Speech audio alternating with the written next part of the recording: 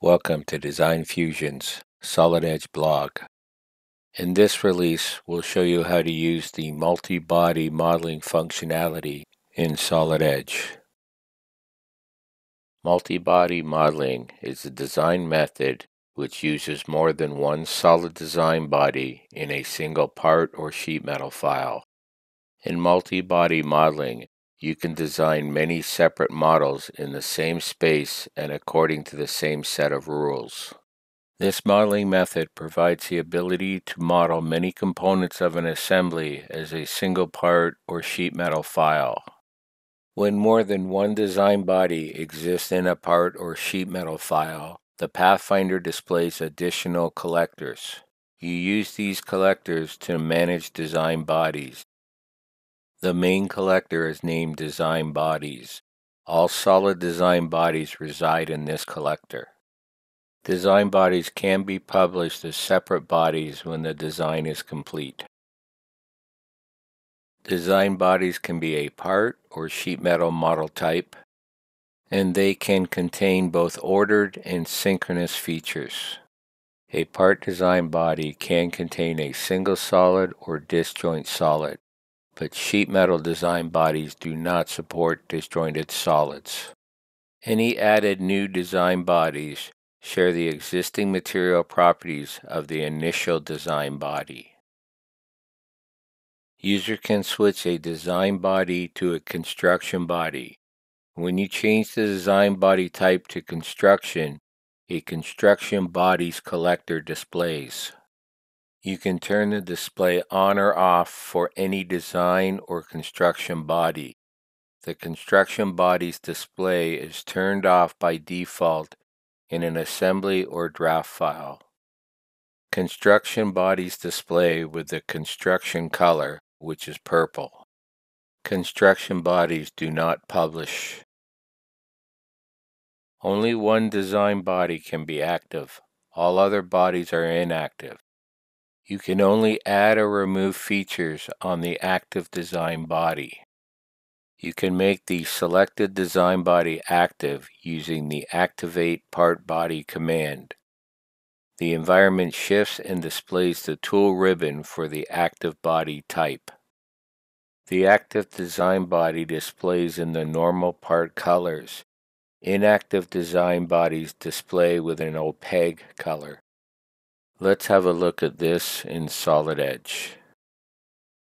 Here I have a previously created synchronous part for this demonstration. To turn this into a multi-body part, I first select the Add Body command. In the Add Body dialog, I can enter specific names or use the default names provided by the system. In this example, I'll use the default names. Notice that the existing model color has become opaque. I'll start by creating a synchronous sketch. If you are not familiar with this synchronous modeling, not to worry, since the multi-body modeling works the same way in both paradigms.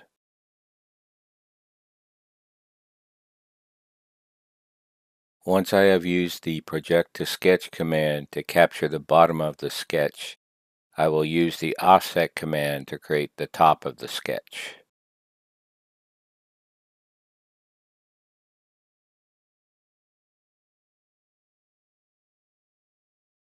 I will then use the Line command to add some lines at each end.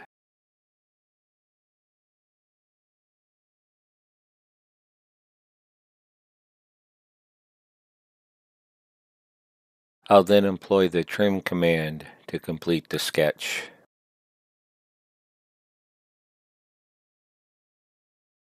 Next, I'll use the Extrude command to create the base feature of the second part.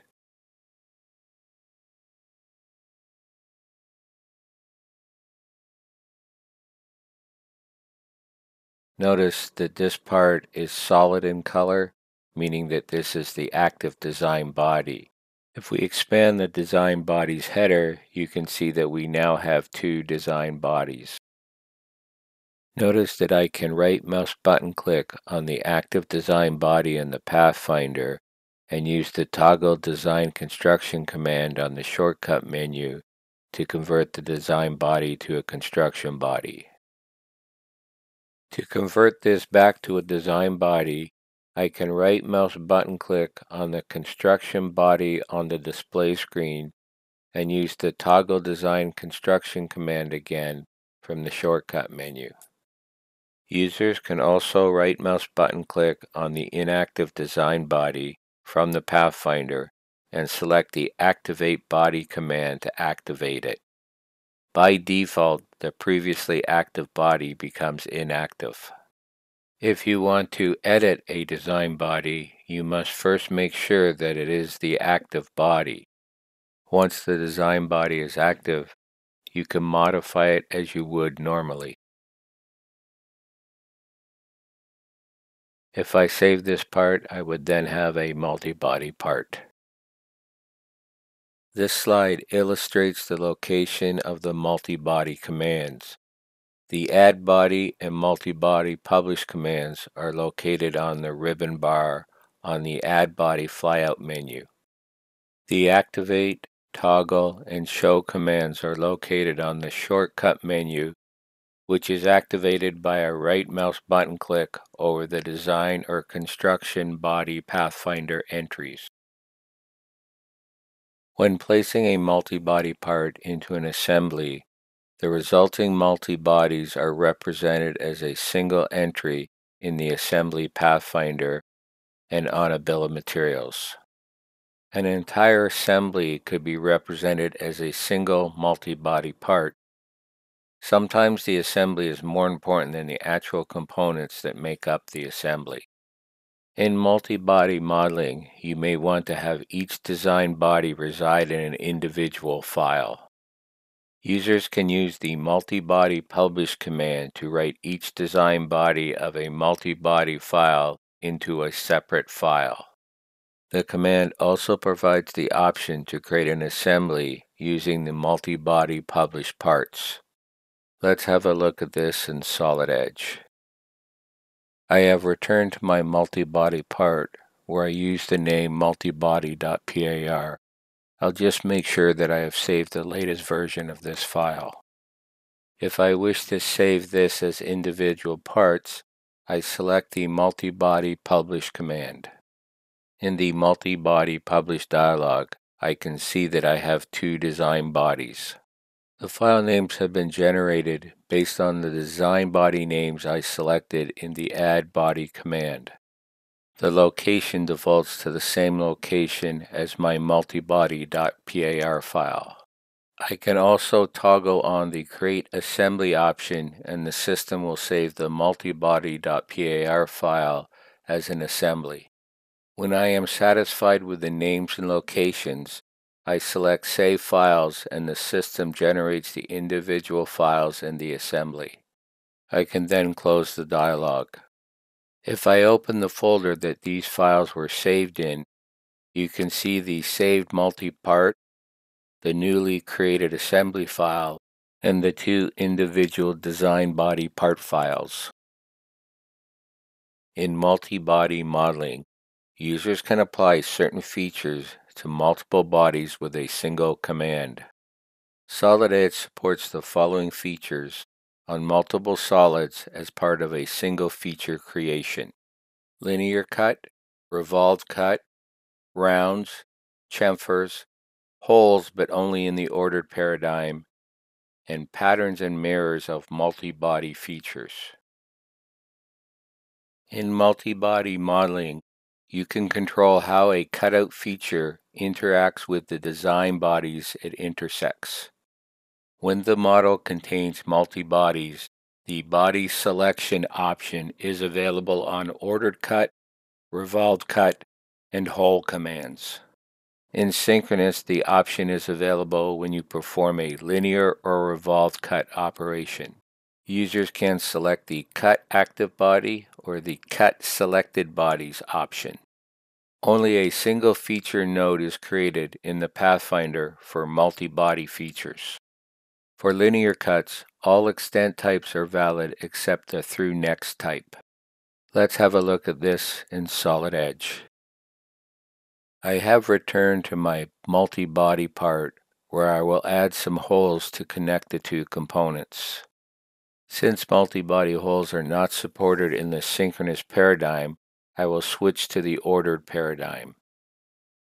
I'll select the hole command and then select the hole options, where I'll pick a 5mm simple hole. I will use the default finite depth option and value and click OK. Next, I'll place the holes on the top face of the active design body.